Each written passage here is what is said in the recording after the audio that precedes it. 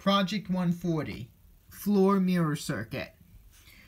We'll use the same one as in Project 139, but we will carefully mount it in an inverted position on the floor, as what the diagram shows.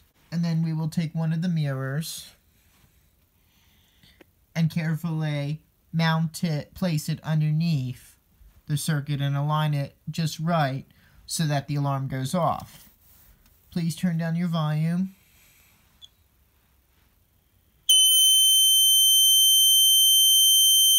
And now the horn sounds when the mirror reflects light onto the phototransistor. The white LED once again just indicates that the circuit is on, and it is used to control the Project 141 box circuit. We will use all 4 small base grids and attach them to the main base grid by following this diagram. Here's what the circuit should look like. We have the color LED on one side and the white LED on the other side. We will turn on the slide switch and both the white and color LEDs light up. So although the circuit looks complicated, its principle is very simple. There are just 2 LEDs that come on. But you could use this circuit to hold the remaining parts of your Snap Circuits 3D illumination kit if you do not plan on using them for a while. You can store them in a very fancy way.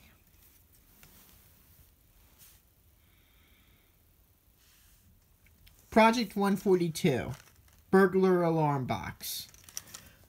We will build this circuit using all 4 base grids, and it looks very similar to the previous one, but we included more components, including the phototransistor and horn. Once the slide switch is on, the white LED will light, and we also need to use the attachment on the phototransistor. Now, if I was to put my hand right between the white LED and phototransistor, an alarm will sound because the light will be blocked, and this will lower electrical resistance and sound the alarm. I am going to demonstrate now. Volume warning.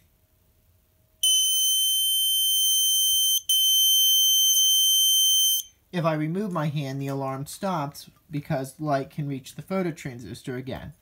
Now you could pretend that you can actually place something in this box. I'm going to use these 3D glasses from this Snap Circuits kit.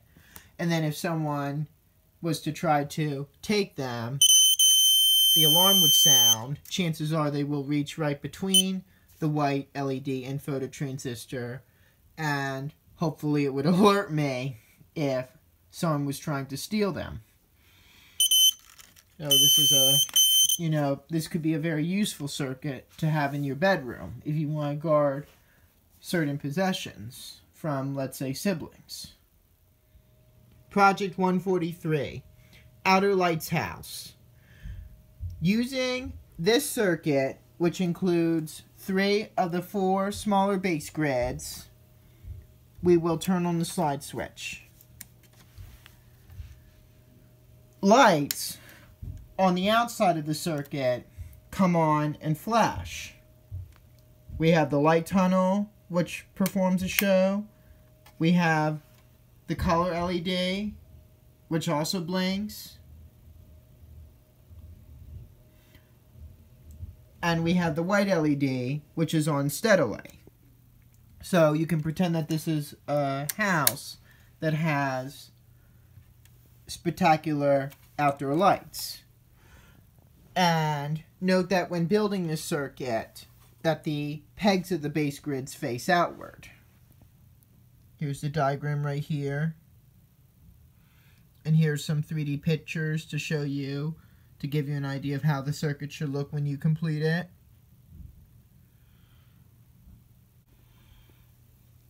You could put this circuit in a dark room and use it as a light show. Project 144, Light Tunnel Tower. We are going to use this circuit, which is unique because one of the base grids is mounted at a very high level, and we will turn on the slide switch and the light tunnel comes on. And now this is like a tower in which the light tunnel is mounted at the top, and you can use this circuit to signal someone in the distance. Like if you want to call them over to you, although you would have to make sure they understand in advance that that is your signal for them. You get a nice light show in the process. Project 145, Morse code. Using the circuit from the previous project, we will make some modifications. For instance, we will replace the slide switch with the press switch and modify the connections to the light tunnel. When we hold down the press switch, the light tunnel will be on. When we release the press switch, the light tunnel will go off. And the purpose of this circuit is to learn how Morse code is used. Morse code was one of the earliest forms of communication, and it was the predecessor to the telephone. And it only has two states, on or off. And it uses a series of dots and dashes that represent letters, numbers, and punctuation marks. And you can practice all of the symbols by holding down the press switch for different periods of time. A dot would mean a very short press, while a dash would mean a very long one. For instance, if I want to do the letter A, which is a dot followed by a dash, I would hit the press switch once quickly and then followed by a longer press, which would represent a dash. Now for B, it would be one dash and three dots. And then for C, it will be a dash, a dot, followed by another dash and dot. I'm not going to do all of the symbols, but I might do the number 1,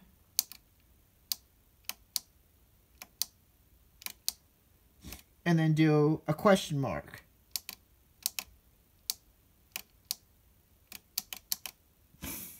And now, it must have taken a very long time just to write a sentence using Morse code, but it was probably a lot better than sending letters or walking long distances to send messages to someone else.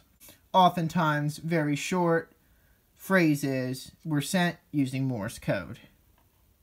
Project 146, Tower of Lights. Modifying the Project 145 circuit, we will replace the light tunnel with the white and color LEDs and connect them to the circuit as shown in this diagram. We will leave the press switch attached, and whenever the press switch is held down, the white and color LEDs will light up. Now you could repeat Morse code using the guide for Project 145.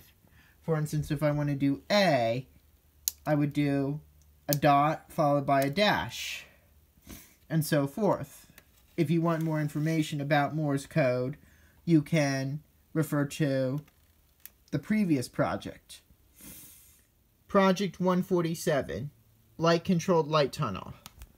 Using this circuit, we will place it in a brightly lit area so that there's light on the phototransistor, and the more light there is, the brighter the light tunnel will get.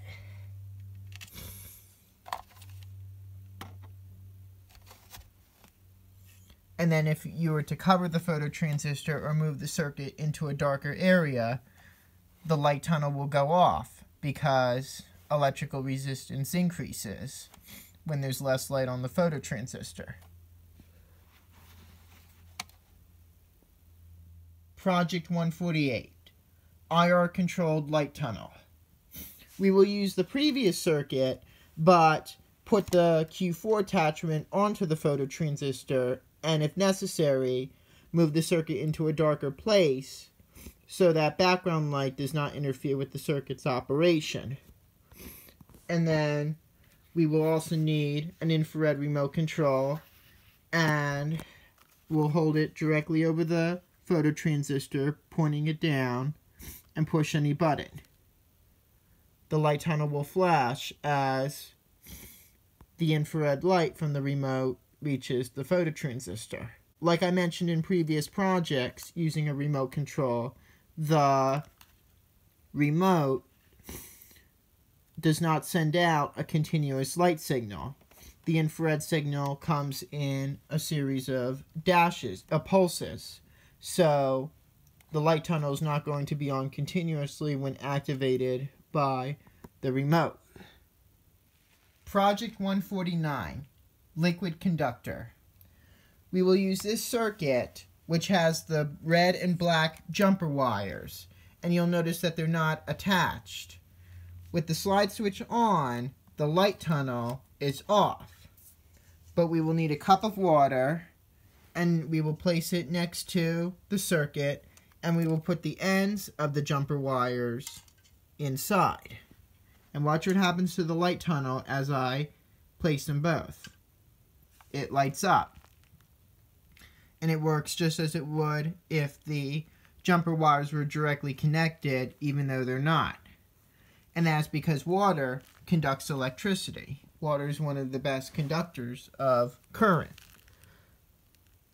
And now if we removed one or both of the jumper wires from the water, the circuit will turn off because that electrical circuit is now broken. Put it back in and the light tunnel comes back on. Now they say not to drink any water used in this project, which makes sense.